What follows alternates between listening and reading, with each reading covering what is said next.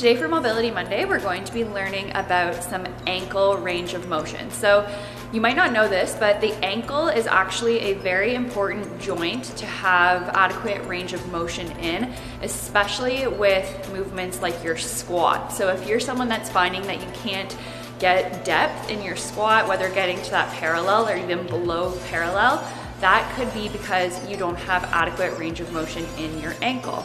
So an exercise that we can do to help with this is an easy knee to wall exercise.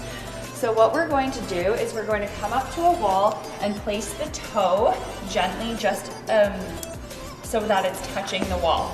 From here, we're going to bend at our knees, bringing the knee to touch the wall.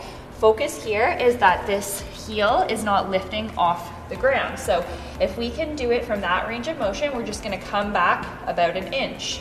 Again, bending at the knee, coming in to touch the wall. Here, we're gonna continue to go back as far as we can without having the heel raised. So you'll find your optimal portion here, and then that's where we're gonna do reps. So maybe doing about 10 reps, maybe 3 sets a day. That's really gonna help increase that ankle range of motion.